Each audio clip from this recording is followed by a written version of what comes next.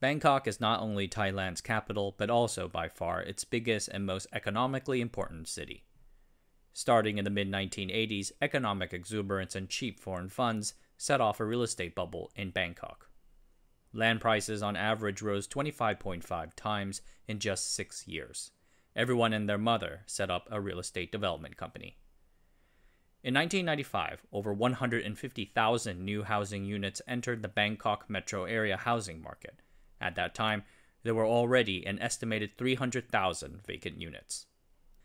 In this video, we're going to look at what caused Bangkok's big housing boom and bust. Bangkok's roots date as far back to the 15th century. Famously, the Kingdom of Thailand was never colonized by a European power. In order to avoid such a fate, the country's leaders consolidated the country's people in the hinterlands and centralized its governance out of its capital city. As a result, Bangkok is Thailand's primary hub for culture, economy, governance, and more. Government policies have consistently favored Bangkok over secondary cities like Chiang Mai and the provinces, to the consternation of many. Throughout the 1960s, Bangkok's biggest economic driver was the American presence in the Indochina Wars, most notably the Second Indochina War, or the Vietnam War as it is called in the US.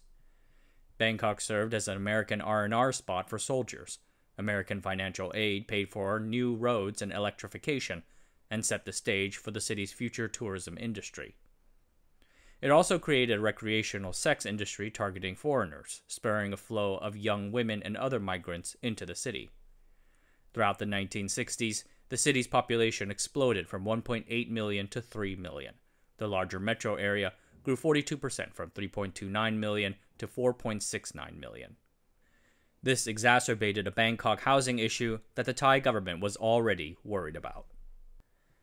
Prior to World War II, Bangkok did not seem to suffer a real housing shortage.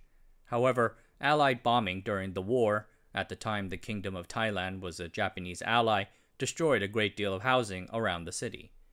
Investors poured money into constructing industrial and commercial buildings on this newly freed up land. Land started to become more expensive, too much for many Bangkok residents to afford. Many such residents were forced to move into informal settlements, slums essentially, throughout the city. In 1940, surveys found 86 slums, but this rose to 183 in 1950 and 361 in 1960. In 1958, some 46% of the city's population at the time lived in squatter housing. These residents had a special arrangement with the landowners. The landowner knows about the resident and allows them to stay for a small rental fee. But the resident has little rights and must leave within 30 days if the landowner ever finds a more lucrative use for the land, so any housing or shelter constructed on the land must be temporary and easily torn down. These arrangements mean the government can't simply legalize all the slums and then invest in upgrading them, like what other countries have done, because someone else already owns the land. And acquiring that land means going through a lengthy procedure that is well-meaning, but nevertheless tedious. The U.S. military left Bangkok in 1973 when the Americans withdrew from Vietnam. However, the tourist industry continued to thrive. Furthermore, Bangkok started to industrialize, following the well-known development path that starts with capital-light manufacturing. In my video about Thailand's auto exports, I mentioned how the Thai government passed new policies to encourage the localization of certain vehicle parts. Policies like these passed in the early 1970s kicked off new investments from automakers. Factories popped up around Bangkok, offering attractive jobs.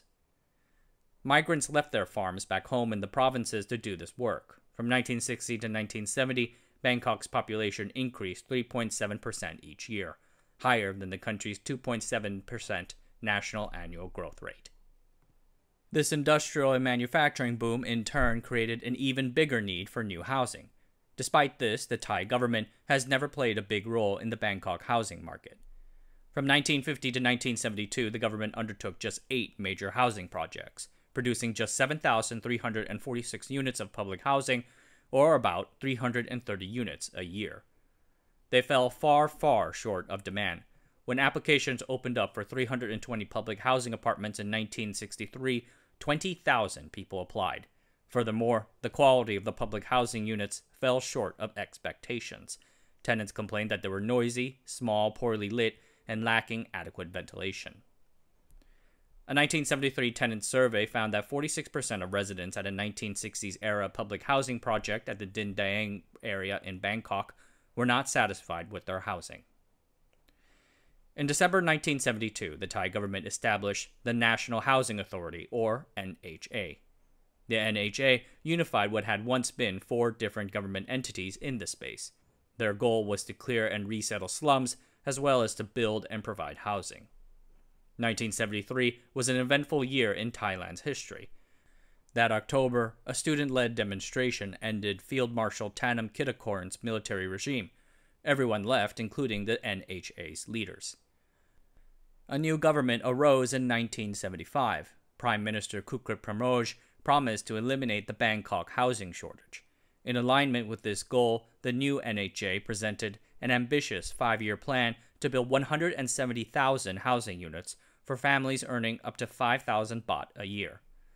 The plan, later revised down to 120,000 units, started off well. The NHA completed 37,188 units in the first 2 years. But then this liberal government was again replaced via another military coup in 1976. In 1978, the government canceled the NHA's plan, citing financial pressures. Furthermore, many relocated slum dwellers weren't happy with the small public housing units. Despite the cheap and subsidized rent and city central locations, the dwellers transferred their homes to someone else and moved back into the slums. Going into the mid-1980s, the NHA put forward a few small projects, but those never gained real traction. There was never enough money. The early 1980s saw various economic crises affect the Thai economy. There was a second oil shock in 1980 and 2 baht devaluations in 1983 and 1984. By 1985, the Thai government faced a 70 billion baht trade deficit and carried debts of 350 billion baht. Yet despite the lack of resources, Thai politicians still wanted to build. They wanted to be seen as doing something to fix the housing shortage, which means flashy construction projects and big high-rises. However, with the exception of Singapore and Hong Kong, such government-built housing projects have rarely seen scale and success. Anyway, in 1986, the World Bank began promoting a liberalization and deregulation policy known as enablement, clearing the bureaucratic blockages to more housing. Financially strapped, the Thai government immediately bought into the concept of enablement. From then on, the private industry and the quote-unquote free market, to use a loaded term, would take the lead on building housing. Enablement came at an economically prosperous time. Starting in 1986, Thailand embarked on a massive economic boom. In 1985, the Plaza Accord made the Japanese yen more expensive compared to the US dollar and other currencies like the baht. This triggered a flood of foreign investment into Thailand from places like Japan, Taiwan, and South Korea. Between 1988 and 1996, Thailand received over $100 billion of foreign capital investment, amounting to nearly 10% of the annual GDP each year. This directly boosted industrial economic activities like manufacturing. Combined with cheap labor and plentiful natural resources, GDP growth surged from 5.5% in 1986 to a high of 13.3% in 1988. The military's influence in governance receded. In 1988, a new democratically elected government led by Chathachai Chunhavan, I'm so sorry about mangling all of these names, sought a more business-oriented approach. In practice, this cultivated a great deal of corruption, but it also allowed private businesses to have direct influence on government policy. This economic boom in Thailand meant more people getting better jobs and higher incomes. They in turn wanted to improve their quality of life and own their own home. New policies helped encourage this. In 1982, the Thai government reorganized its housing lender, the Government Housing Bank, or GHB, and directed it to expand its residential mortgage lending operations. By offering attractive deposit rates, the GHB received the deposits of customers moving their funds over from pyramid schemes. They then lent out these savings at reduced rates, 10.5% as compared to the 16.5% you used to get on the private markets. The GHB quickly became Thailand's biggest mortgage lender. Totally jealous, the private banks joined in. Mortgage loans from the commercial banking sector grew 41% a year from 1985 to 1990. Together, the two provided the financial liquidity to fuel further housing demand. On the supply side, oil prices fell from their previous highs, and an oil glut emerged. This substantially brought down the cost of energy and thus made construction cheaper. This confluence of demand and supply created a boom in housing construction. Prior to this, private housing developers mostly built homes for the home's owners, who were usually wealthy. But starting in 1986, they went downstream, focusing on producing row houses and townhouses priced for about 50% of the middle class, or about $7,000 to $10,000 US dollars. In 1987, 30,411 privately developed housing units entered the market. The next year, in 1988, that became 45,192 units. The year after that, in 1989, 57,622 units. Private developers constructed some 80% of the total annual housing stock. With all this demand, land prices quickly started to rise, especially at the city's outer regions. Areas once only suitable for agriculture or as slums were quickly snapped up for townhouses. Land prices in the outer Bangkok metro area in 1990 reached some 21 times higher than what they were in 1987. When land ran out for townhouses, developers shifted to building condominiums. The market showed signs of overheating. In 1985, you can purchase a one-story 64-square-meter townhouse in Bangkok for about 120,000 baht, or 4,800 US dollars. By 1990, that same amount would only get you a 24-square-meter, low-cost condo. Projects sold out within weeks, days, or even hours. For certain projects, customers began queuing at 5 a.m. for a chance to purchase their dream home. The Bangkok housing developer industry was extremely fragmented. While there were large companies like Bangkok Land, most developers were small, family firms with just a few employees and maybe one plot of land. During the weekends, they set up stalls in supermarkets and department stores to sell houses. These smaller development firms had little experience or understanding of their local housing markets. Rather, they just built whatever everyone seemed to be building at the time. Regardless, they managed to secure funding for their projects, if not from banks, then from affiliated non-bank financial lenders. Speculators emerged, purchasing homes for the sole purpose of flipping them. Middle and high-income families traded low-priced apartments or condominiums between each other, driving up prices. Condos priced between $10,000 and $16,000 were the main focus of this speculation. Less than half of these were rented out, and just 32% were owner-occupied. In 1991, the entire market added 130,000 housing units to the Bangkok metro area. This was the first peak in the city's housing market. Things slowed down for a bit after that. From 1991 to 1993, housing production declined to about 100,000. There were multiple reasons for this. The outbreak of the first Gulf War in 1990 drove energy prices back up again and dampened the tourism market, causing a pullback in economic growth. There was also a military coup in February 1991 that overthrew Chunhaven's civilian government, leading to a few years of political turmoil. Democracy was restored in 1992. The new government sought to revitalize the real estate market by offering support to developers building low-income housing units. There were also two other things. First, the Thailand government unveiled a master plan for Bangkok, designating new areas for urbanization. And second, the Thai Securities Exchange Commission mandated that listed real estate companies had to have a land bank. This set off a scramble amongst the big companies to buy up as much Bangkok land as possible.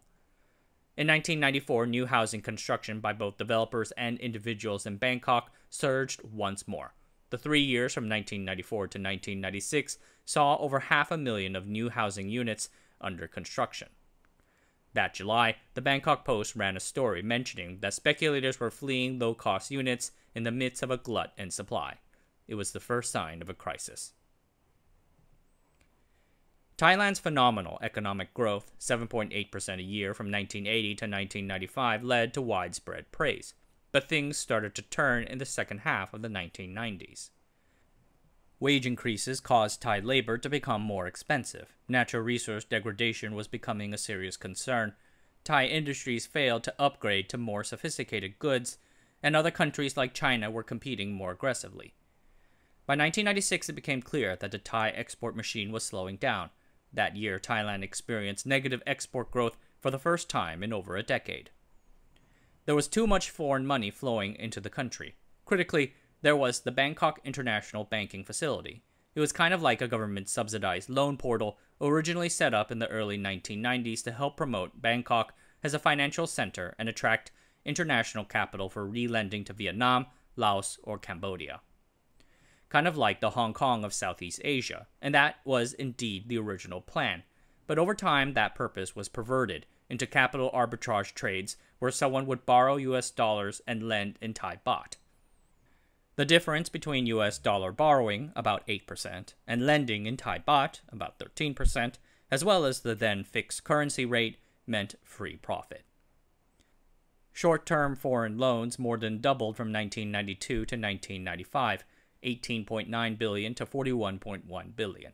It replaced legitimate foreign capital investments, grew a current account deficit, and further fueled speculation in the Bangkok housing market.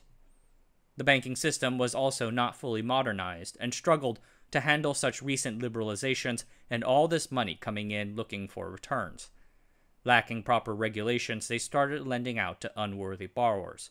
Some of those borrowers were in real estate, but money also went to industry, manufacturing, retail, and most perilously of all, the Thai stock market. In 1995, the GHB commissioned a study of Bangkok's housing vacancy rates. What they found was horrifying. The authors studied a sample of 1,500 projects representing 319,000 units in Bangkok, built from January 1990 to April 1994. It showed that something had gone incredibly wrong. 35% of the sample units were sold but vacant. Many of these were low-cost condos and townhouses. Extrapolating from that, the report estimated that 300,000 units, or 14.5% of the city's entire housing unit stock, was vacant. Released in November 1995, the report had a profound effect on the housing market. The massive oversupply situation became obvious for everyone to see, and everyone rushed to sell their units. The government proposed a few measures to arrest the real estate collapse. However, they either were ineffective or never implemented. Developers canceled their housing projects. By 1997, over 40% of all housing projects were canceled before completion. The stocks of Thai property developers crashed along with the rest of the market. The number of housing developers shrank from nearly 2,000 firms to just 200. Many of these heavily indebted developers failed to make their loan repayments to both their local and foreign creditors. In February 1997, Somprasong Land missed a $3.1 million interest payment. In April, Sahaviria City, and August, Joldis Development. The popping of the Bangkok real estate bubble coincided with a continued drop in exports, the Thai stock market crashing, and the overall slowing of the Thai economy. As it turns out, the amount of bad real estate debts actually held by the banks weren't all that much, about 15%. Most of the real bad loans were spent on stock market speculation or industry. But due to non-transparent financial reporting standards, nobody knew the true financial state of the banks. Rumors spread of this or that bank possibly collapsing. With that, funds started speculating against the Thai baht, which since 1983 had been pegged at a rate of 25 baht to a US dollar. On June 29, 1997, the Prime Minister publicly said that the peg would stay, but after depleting all of their reserves, on July 2, 1997, Thailand had no choice but to float their currency. The baht immediately crashed. By the end of 1997, the rate went from 25 baht per dollar to 50. Many Thai banks and financial companies had taken out short-term debts denominated in US dollars to fund themselves and their investments. Those debts basically doubled or worse, turning many such companies insolvent. In August 1997, the Bank of Thailand suspended 58 financial companies, which then triggered a run on all the others. 4 banks were nationalized. In the end, the IMF got involved. In August 1997, the IMF offered a $17.2 billion bailout, then the second largest in history. In exchange, they demanded an austerity program, higher taxes, the ending of certain subsidies, and tight monetary policies. 1998 was a terrible year economically. 1,000 businesses were closing each month, 2 to 3 million people were laid off, particularly in construction. Inflation hit 18% due to the weak currency. Many foreign workers were sent back home, including 1 million from Myanmar. The IMF's actions during the Asian financial crisis remained very controversial. By turning these private debts into public ones, it forced Thai taxpayers to bear the brunt of the costs for cleaning up after the real estate industry's excesses. Financial austerity meant less public services. 400,000 children dropped out of primary school, and the number of those living under the poverty line increased by 1.5%. Hundreds of thousands of Bangkok residents returned home to their farms in the provinces. Construction would not return to mid-1990s levels for over a decade. In the wake of the crash, the government passed new measures to help the housing market recover. One notable measure is the 1999 Land Code Amendment, which allowed foreign investors to acquire and own small plots of residential land or condos. Laws were modified to make declaring bankruptcy easier, and a bad debts vehicle, the Thai Assets Management Corporation, was set up in 2001 to purchase bad loans. But most banks simply extended the loan repayment schedule until they got their money back. Economic growth eventually recovered, the export machine came back, and developments like the Tourist Authority of Thailand's Amazing Thailand campaign helped bring tourists back to the country. And the consolidation of the housing industry allowed the creation of more professional developer guilds, which more focused on building better homes in tune with market demand. The story of the Bangkok housing bubble is a story of a country unsuited for new deregulatory changes in the markets. The market got away from itself, and the taxpayers ended up having to pay for its excesses. Alright everyone, that's it for tonight. Thanks for watching. Subscribe to the channel, sign up for the newsletter, and I'll see you guys next time.